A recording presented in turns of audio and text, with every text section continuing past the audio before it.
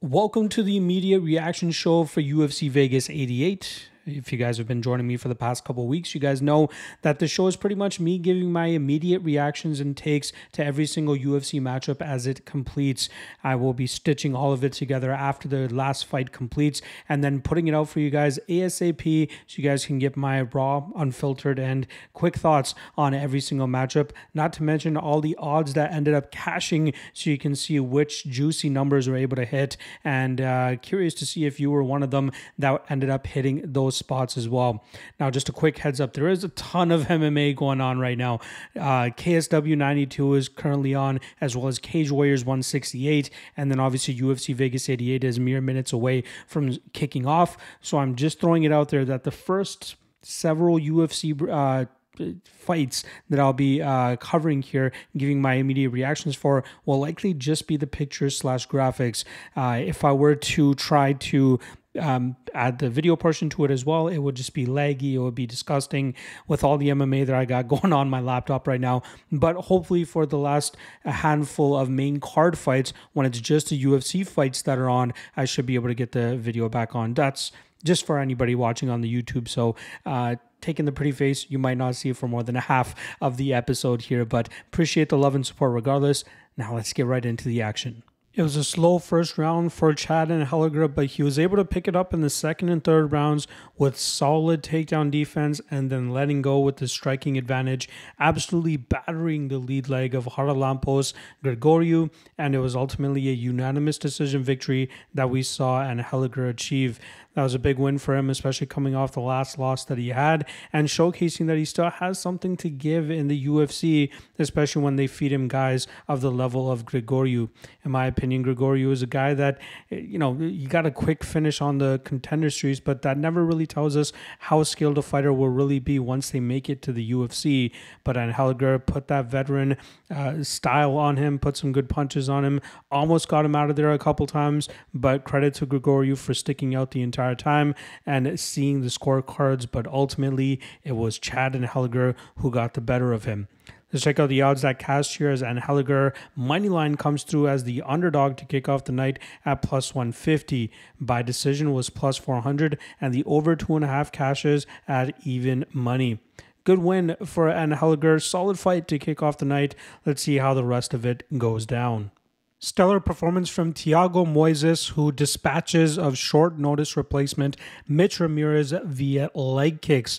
Now, at the ending of the first round, we saw Moises actually get the back of Ramirez, and it looked like he had a very deep rear naked choke set in, but Ramirez showcased good resiliency and good submission defense to work out of that. Ultimately, it was his calf that was unable to take the amount of damage that Moises was dishing out to it.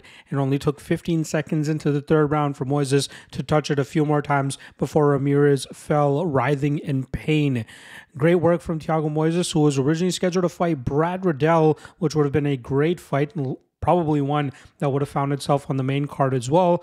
But Moises made himself be known in terms of his intentions after the fight. Let's quickly talk about the odds that cast, and we'll talk about his post-fight interview. Odds that cast here, Moises, big favorite, comes through at minus 335. By knockout, plus 500. Round 3, plus 750. Round 3 by knockout, plus 2,600. And then the over 1.5 cashes at minus 170. So Moises went on to call out not just Brad Riddell, but his team, specifically Dan Hooker, who is obviously higher ranked than Brad Riddell and has a little bit more name value too. And I think that's a great call out, especially if they want to try to fill out the UFC schedule with another worthy fight night main event. Both guys are very skilled. Obviously, Moises improving his striking as we're seeing, but could potentially cause Hooker some issues in the grappling realm if the fight did end up in that space as well. But great win from Moises. I hope the UFC decides to put that together, although it feels like a lot of fighters at lightweight have been calling out Dan Hooker every so often, and I think I've pretty much said that every call out has been great. So regardless, Moises definitely deserves a name in his next outing, and hopefully he finds himself back on the main card, at least even if it's a fight night. Boy, oh boy, must you be kicking yourself if you were backing Corey McKenna there, as she goes out there and takes down Jacqueline Amarim right away and ultimately falls into an armbar to the Jiu-Jitsu wizard, and Jacqueline Amarim is able to pick up a first-round submission victory. Now, going into this matchup, I really expect McKenna to utilize her grappling defensively, trying to keep this fight upright where she could potentially have a experience and striking advantage, but she was more than happy to take this fight to the ground early. And I knew from there that she was destined to get tapped, and that's exactly what happened as Amarim was able to snatch that up. A little bit of a snafu in terms of the mix-up with the referee Mike Beltran calling a stop to the fight. Luckily, they were able to just quickly let it go and just continue the fight. No real having to, go to the tapes or going to a no contest or anything like that. That would be very unfair to Amarim, who clearly had that submission locked up. And luckily, they were able to fight through it, and she was able to get the victory there. So, good win for Amarim. That's 2 in a row now. Let's see if she can keep this rolling. Let's check out the odds that cashed. Amarim was the dog. That's 2 straight dogs now coming through. Or sorry, 2 out of the 3 dogs coming through to start off the card. She cashes at plus 140. By submission, plus 350. Round 1, plus 550. Round 1 sub, plus 650. I'm kind of bummed that I missed out on that, as that's a very juicy spot. If Amarim was to get the win, that would likely be how it came. And then the under 2.5 cashes at plus 160. Again, this was a long layoff for McKenna to come back to. She got married, all that good stuff. But just you got to question the game plan going into this matchup, thinking that you'd be able to really grapple with a high-level jiu-jitsu player like Amarim from jump. Maybe closer to the second or third round where you start to wear on Amarim, that's when you go to the grappling. But to go to it right off the bat, that's a huge question mark in my opinion. But good on Amarim for taking advantage of that and taking on home the first round submission victory. It was a hard-fought battle between these two featherweights, but ultimately it was Dani Silva that was able to pull off the upset and win this fight on the scorecards. Both guys had some solid moments throughout, and it was obviously Silva who started off hot by hurting Culibao very badly and almost getting him out of there, but ultimately Culibao's durability held it tough for him. He managed to battle back in that same round, had a solid second round as well, but it seemed like Silva was really starting to take over in that third round, walking him down and hitting him with some nasty combinations. I really like what we've been seeing from Silva. It's very unfortunate that he missed weight yesterday, so hopefully that's something that he can get in check for his next matchup, but this is definitely a prospect to keep an eye on, especially with that crisp striking that we saw on display on this card.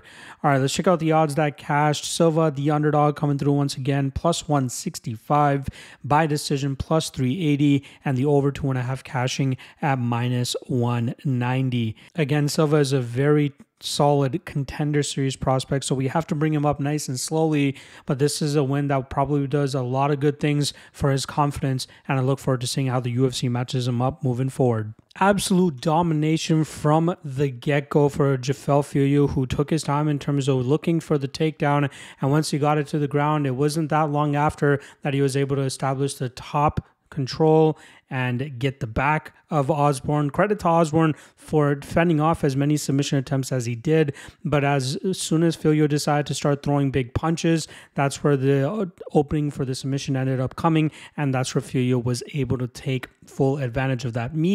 Myself, I obviously had Filho straight up here, so I was happy that he cashed.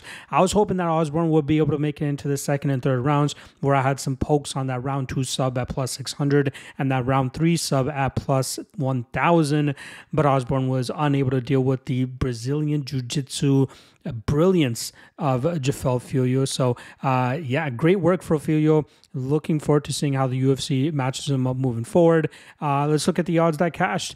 Filho comes in as the favorite, minus 160 cashes on that. By submission, plus 180, one of the easier props to call this week. Round 1, plus 290. Round 1 sub, plus 440. And the under 2.5 hits with relative ease at minus 190.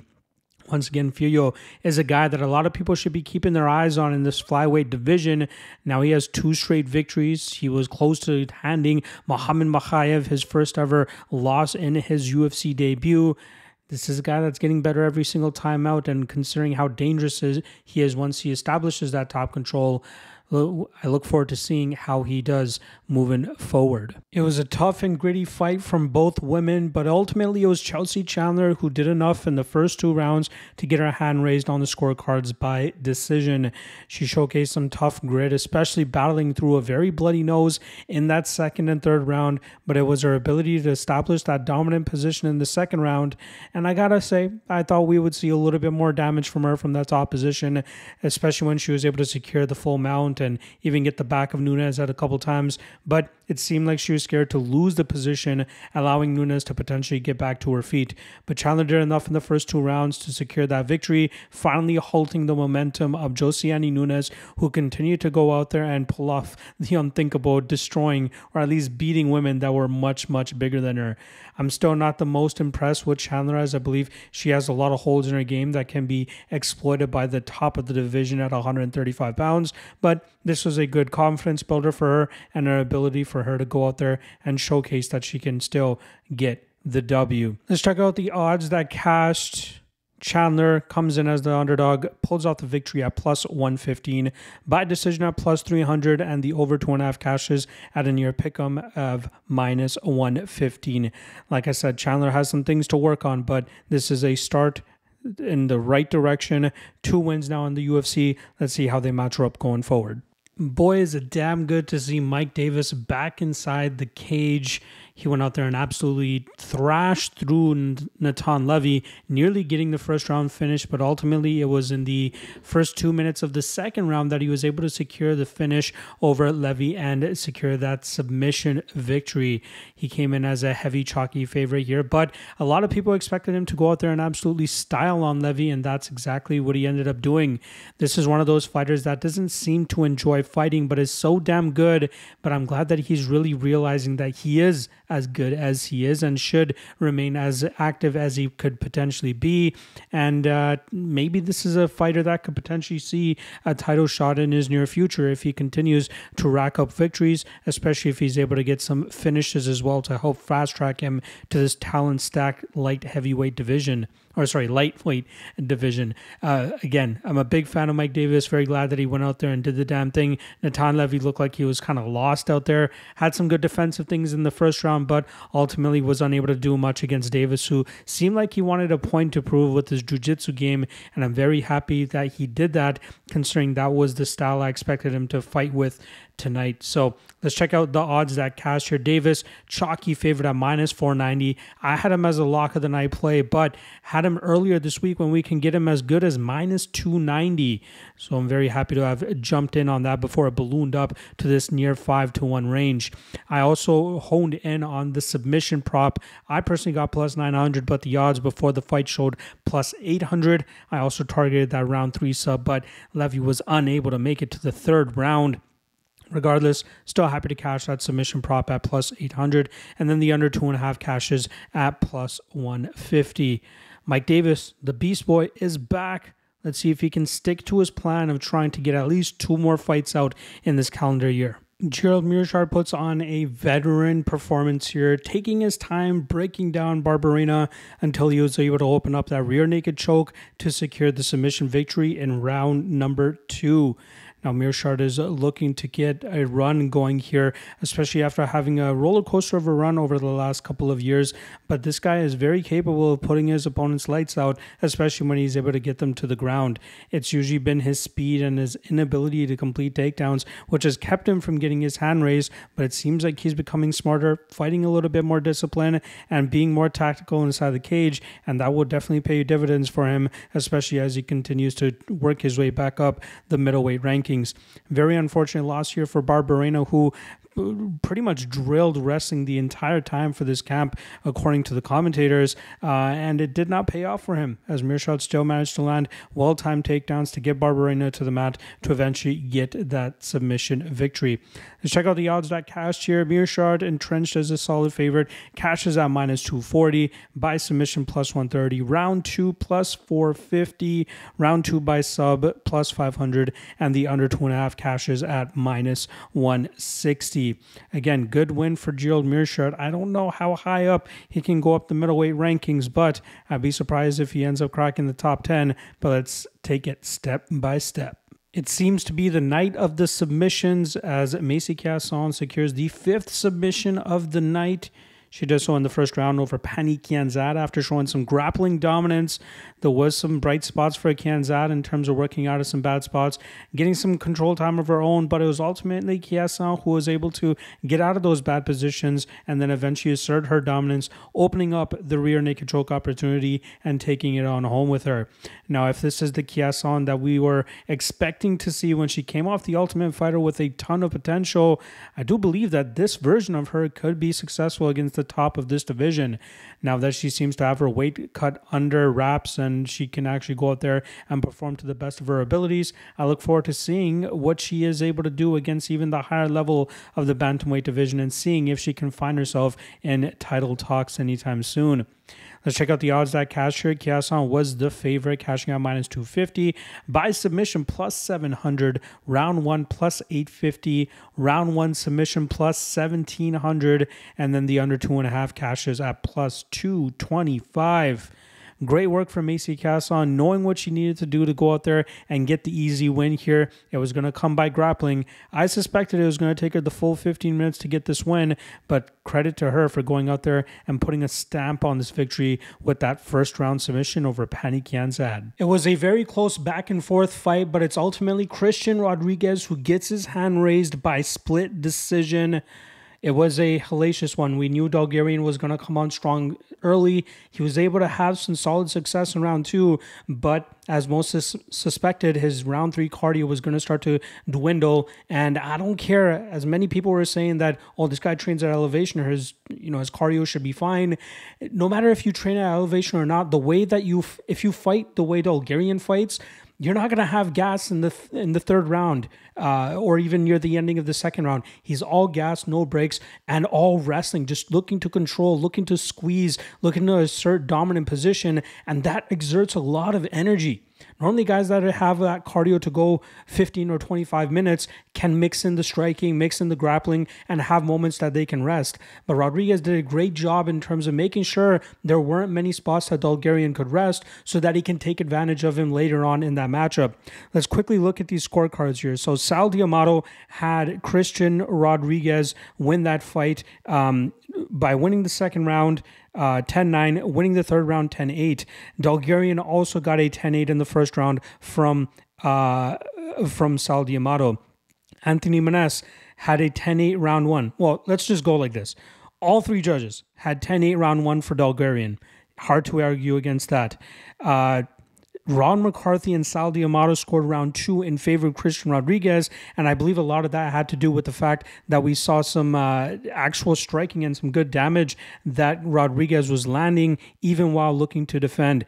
I'm going to quickly pull up the UFC stats here to see if they actually have the numbers up or not so that we can actually look at them. So significant strikes, 48-22 in favor of Rodriguez, 97-56 in terms of total significant strikes. But specifically round 2, Rodriguez outstruck Dalgarian by 4 significant strikes and 3 total strikes. Dalgarian had 4 minutes of control time that round. And then obviously round 3 we know is definitely in favor of Rodriguez. So it's weird that you get a 10-8 in the first round and 10-8 in this third round, the opposite ways. Obviously Rodriguez getting the 10-8 in the third round, but it came down to round 2 and it seemed like the damage that Rodriguez was landing, which also was minimal, right? It wasn't a whole lot of damage. There was that big knee that he landed at a certain point and then a couple of hammer fists here and there, but we saw Dalgarian have about 4 minutes and 10 seconds of control time there. So it's good that they were looking at the damage over control,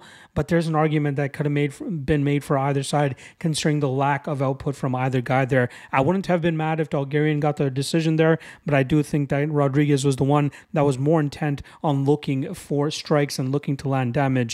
So good win for Rodriguez there. Obviously, I'm a big Rodriguez believer. A lot of people were shitting on me for, taking him so confidently this week. Officially speaking, I had 3 units at, I believe it was +150 or +160 as my dog of the night play. So that comes through emphatically here. But also I put him as the Locky Trinity spot in the free parlay that I dropped for you guys. So we cashed a near +350, +360 three-legger for you guys as the Lockheed Trinity this week. So very happy. A lot rode on Christian Rodriguez this weekend, and I'm glad that it paid off for us. Let's quickly look at the odds that cash. Rodriguez money line closed at plus 160, by decision plus 400, and then the over 2.5 cashes at minus 110. This will be a big learning experience for Isaac Dalgarian, who is still one of the top featherweights in the division. I don't know if there are many featherweights that could keep up with his level of scrambling and his level of control. Rodriguez is one of the best in terms of creating scrambles and keeping guys uncomfortable in terms of even if they have the top position. He does such a great job in terms of working out of bad positions. And there was that very close arm triangle choke attempt that Dalgarian had, but it didn't even seem like Rodriguez was phased at all. Like he wasn't trying to regain the half guard. He knew that his shoulder was out enough that he could still breathe. High level stuff there from Christian Rodriguez, but this won't drop Dalgarian down too far. There might be people looking to fade him going forward here, but I think that he can still go out there and have more first round dominant performances, even against some of these guys in the top 10 to 15 range of the featherweight division. So let's hope for some, serious pendulum swing the other way against Dalgarian so that we can possibly get him at a good line going into his next fight. But regardless, it is Christian Rodriguez who ends up coming out on top, landing the bigger damage in the second and third rounds and getting this fight by split decision. I'm going to be completely honest with you guys that I wasn't paying the closest of attention to this fight between Ovin St. Preux and Kennedy Nzechukwu as well. It was one of the, actually probably the second fight that I was least looking forward to on this entire card, assuming Nzechukwu was going to go out there and win that first round or at least finish St. Preux in the first round. But ultimately, the veteran St. Preux goes out there and springs a massive upset and wins this fight on the scorecards by split decision. I'll be honest, the first round, I wasn't really paying attention because I was looking around and seeing what people were saying about the Dalgarian and Rodriguez scorecards. A lot of people up in arms saying that Dalgarian 100% deserved to win that second round. Again, it may look like that on paper just due to the control time that Dalgarian was having in that round, but there wasn't much damage being sought from him. But Rodriguez, again, I think the biggest strike of that entire round was that beautiful knee he landed up the middle, and that was the closest thing to a fight-ending type of technique that was landed effectively. But again, we're talking about St. Preux and Nzechukwu here. A crazy third round, very sloppy third round. Clearly both guys were gassed. They're boxing in a phone booth pretty much the entire time, landing big shots, landing sloppy shots. But again, ultimately it's St. Preux who ends up getting his hand raised by decision here. Again, another reminder why it's very tough to trust a fighter like Kennedy Nzechukwu who has such heavy chalk.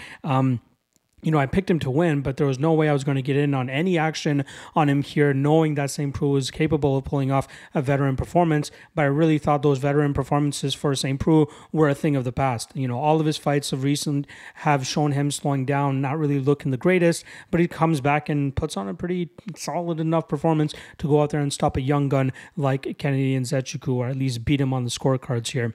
All right, let's check out the odds that cash. St. Preux moneyline plus 490.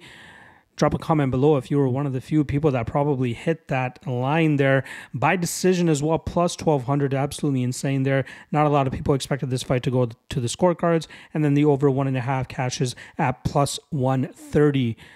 Apparently, St. Preux wants a bunch more fights, so he's not slowing down at all. I believe this was his 25th walk to the octagon. Looks like he wants to go for 30, 35, maybe even 40. Let's see how many more we can get out of him. But regardless, he reigns supreme tonight with a split decision victory over Kennedy Nzechukwu. Quite an unfortunate end to the UFC Vegas 88 co-main event as Ange Loosa and Brian Battle fight to a no contest due to an accidental eye poke from Brian Battle. It seemed like his thumb or the inside of his thumb just grazed the eye of Loosa midway through the second round. But to me, it honestly looked like Loosa was looking for a way out.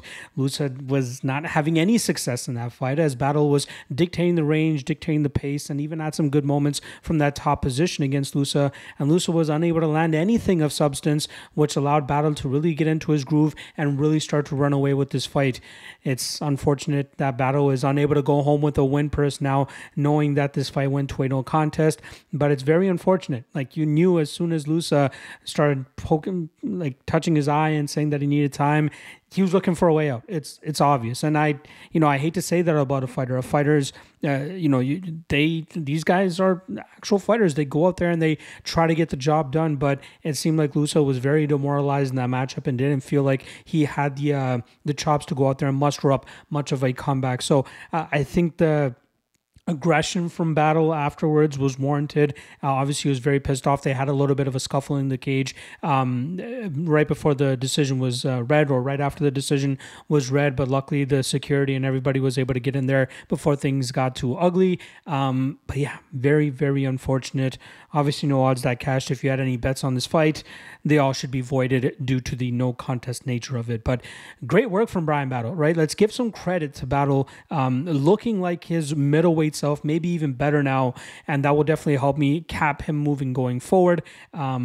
Yeah, great work from Bryan Battle. Very unfortunate that he doesn't get a W in that column due to this no contest. We knew it was going to be tough for Marcin Tybura to close that distance against a hard-hitting style of Tai Tuivasa, but he was successful in doing so. He stuck with the game plan. He got the perfect entry that he needed, got his hands clasped behind Tuivasa's butt, and just waited for the perfect opportunity to explode, pull him out, drag him to the ground, get the back position, and sink in the rear naked choke. Valiant effort from Tuivasa in terms of trying to fight the choke and at least trying to stay out of those bad positions, but we knew once the fight hit the mat, things were going to go pretty south for him pretty quickly, and that's exactly what happened as Tybura is able to cash the submission prop here as he goes out there and submits Tuivasa in the last minute of the first round.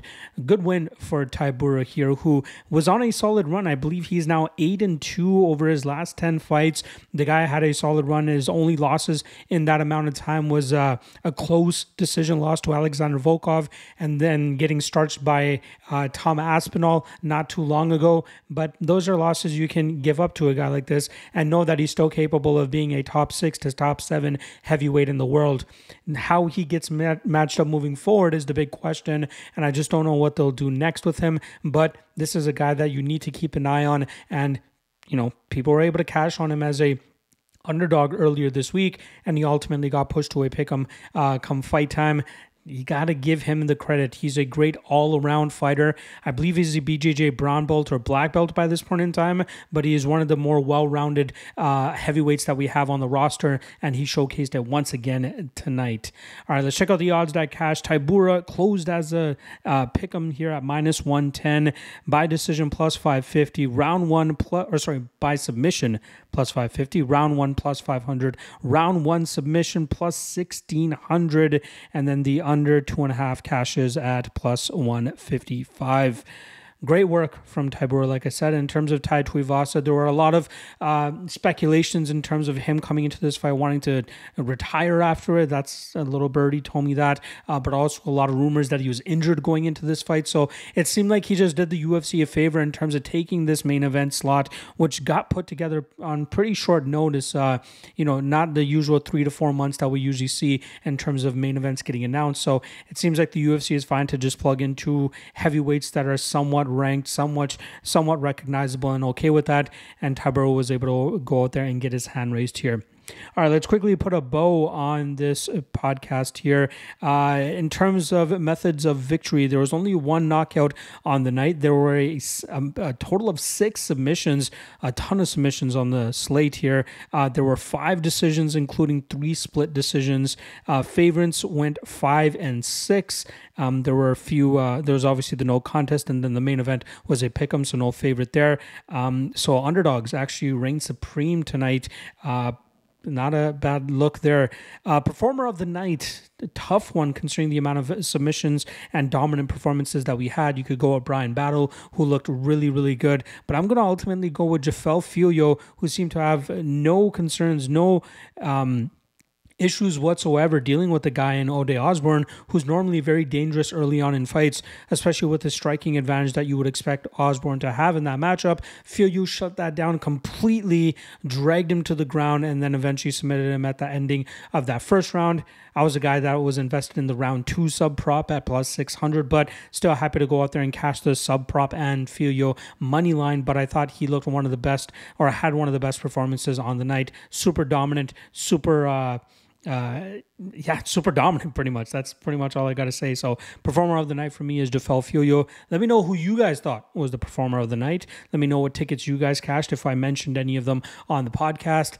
Otherwise, I will see you guys on Monday for the next, I believe it's UFC Vegas 89 MMA Lockcast full card breakdown, not to mention a handful of regional shows as well. I'll see you guys then. Peace.